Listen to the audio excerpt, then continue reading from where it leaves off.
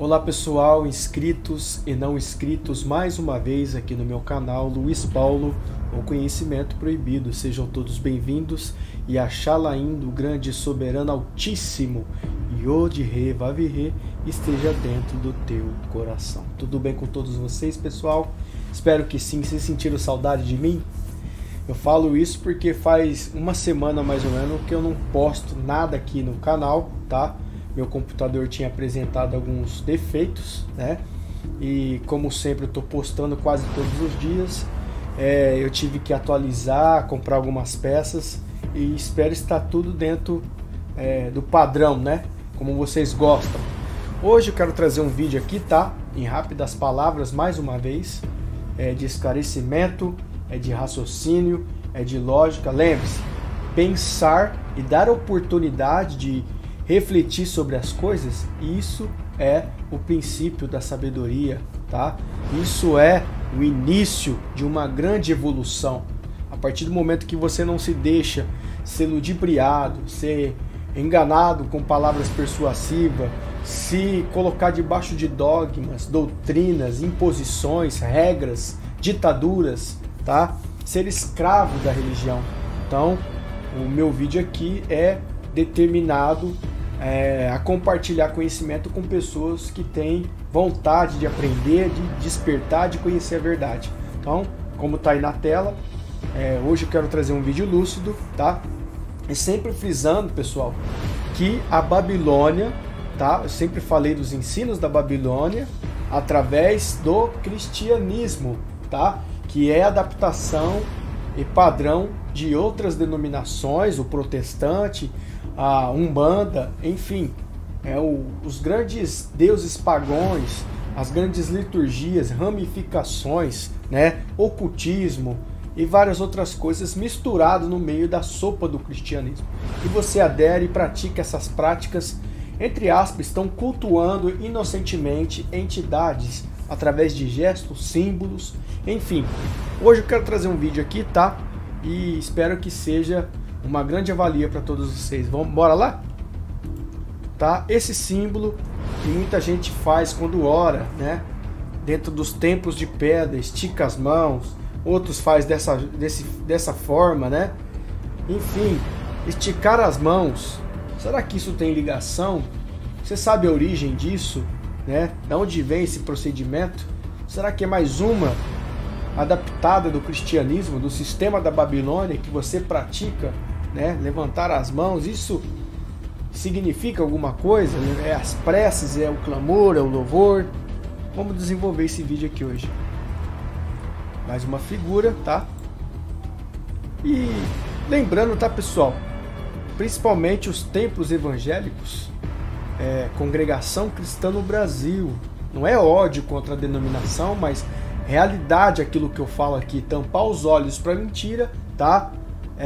Aliás, para a verdade, é ficar do lado das coisas que são paganismo, né? É você não querer se despertar e ter ignorância. Então, geralmente, quando o crente da congregação, ou o profeta, Saulo, né, virou febre uma época, no meio do movimento de oração, no final juntava aquela galera, todo mundo com a mãozinha assim, né?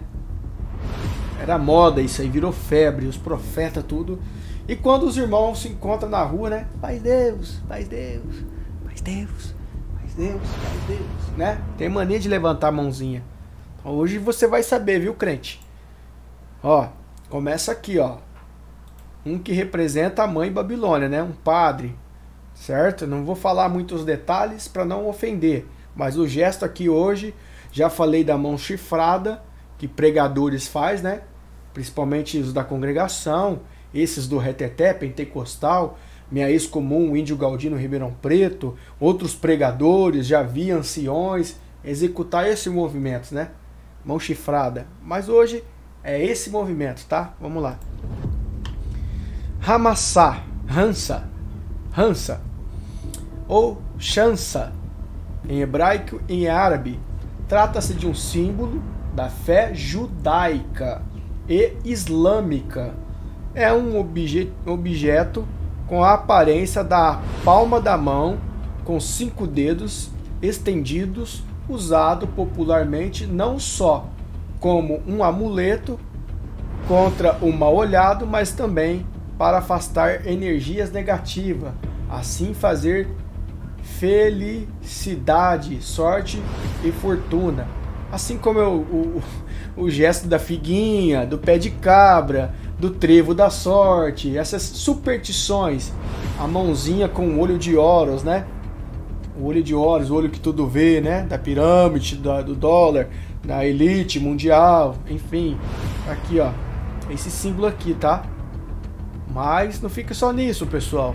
Vamos ver. Os Budas já tinham o ato de saudar dessa forma. Você ainda fala, paz de Deus.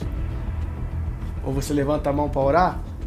Tudo isso é uma mistura e ramificações de sintomas do paganismo. Se camuflam na religião e se homogeneizam, tá? Olha lá o Buda, ó.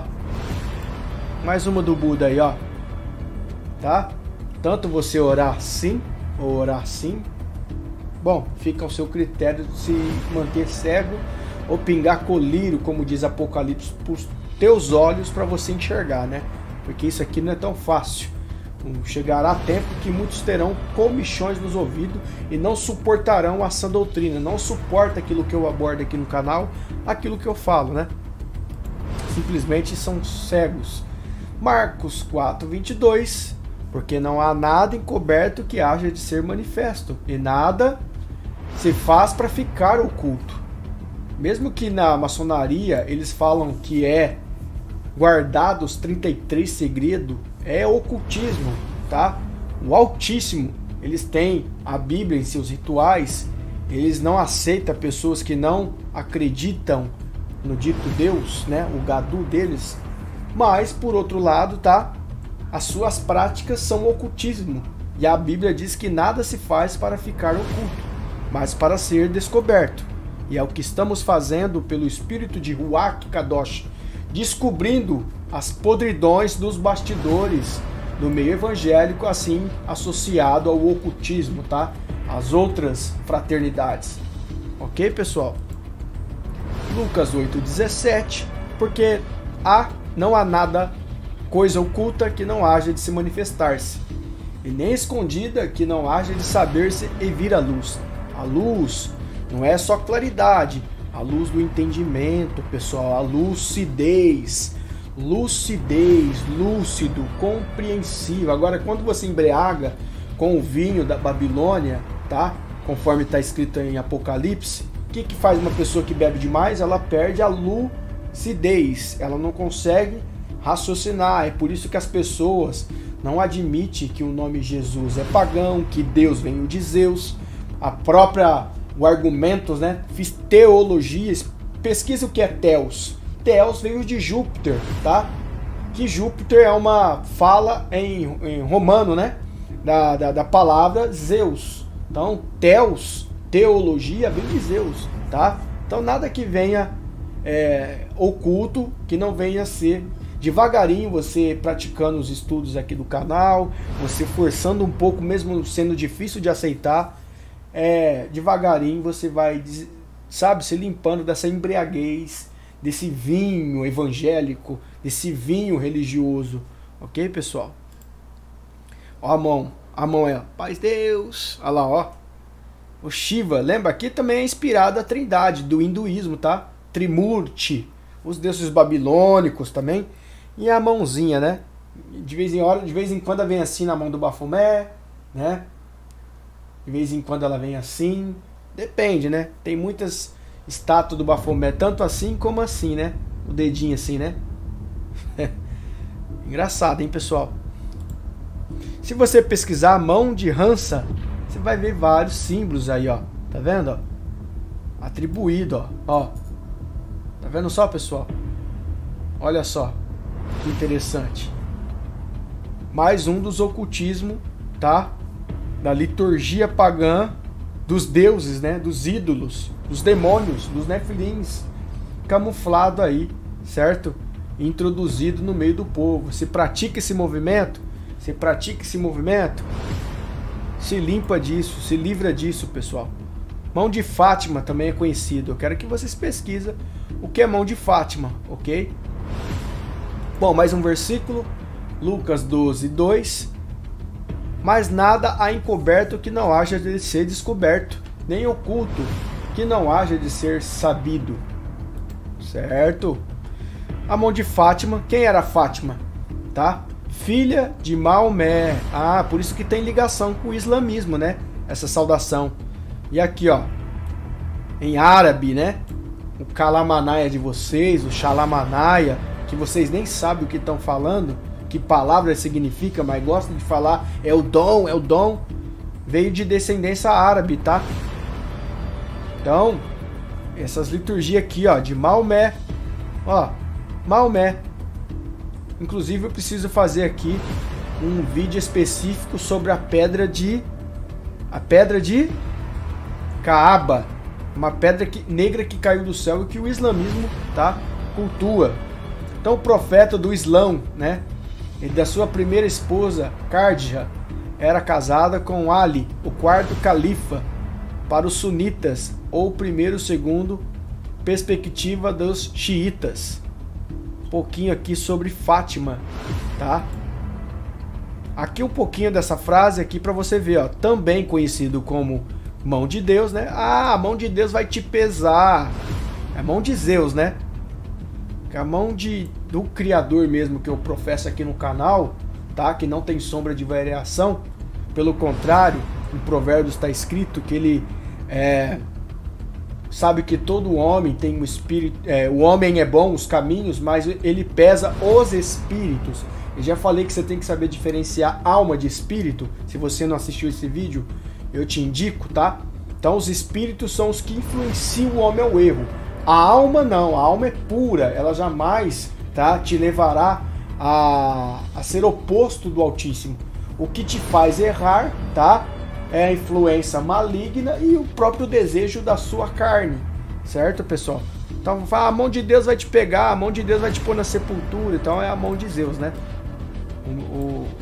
Aquele regime, tá, que não chama de justo, né? Tem várias injustiças no Velho Testamento. Então também é chamado de mão chança, ou mão de Fátima, ou mão de Ramesh. Desculpa o barulho, pessoal. Mão de Ramesh, ou Hansa, é considerado um amuleto contra o mal olhado para os adeptos do judaísmo. Agora você colocar pimentinha no seu estabelecimento para contra a inveja, né? Superstição isso aí. E aqui do islamismo, né? Pulseira Hansa é feita em fundição com técnica de macrame e em fio encerado ou couro sintético. Eu já vi em couro. Vamos continuar aqui, tá? Aqui, ó, envolvido também esse símbolo, tá? Com esoterismo, cabala. Você continua fazendo? Pai Deus, tira a foto e faz lá, né? O céu vai tomar você, e faz aquele movimento, e tá jogando o que pro povo? Que o povo fica na hipnose, né? Tomada por quê? Pelo espírito Kadosh, não é. É outro tipo de espírito que anda visitando vocês aí, tá? Então tá aqui, ó. Eu não vou ler para vocês, mas quem achar interessante, dá um pause e lê, tá? Para você entender, ok? Mais uma vez, ó. Isso aqui tem os mesmos símbolos, tá? Que existe na maçonaria. O deus Amon-Ra, o deus Mitra, o deus Gadu, o deus Invictus, o deus Hélio, Apolo, que mais? Chave aqui para falar que a porta que eu abro ninguém fecha, né? No caso assim, o adversário quis plagiar algo semelhante. Tendo o sol, né, sobre a sua cabeça, vestida do sol, e as luas debaixo dos seus pés, uma mulher vestida de dualidade, é para vocês pensar. Estrela, símbolo de anjo caído, e devastou a terça parte das estrelas que habitam no céu. Aqui tipo sei lá, um abajur, não sei o que significa isso aqui, uma lamparina, né, para falar, a luz aos meus pés, é a sua palavra, Senhor, que é Baal.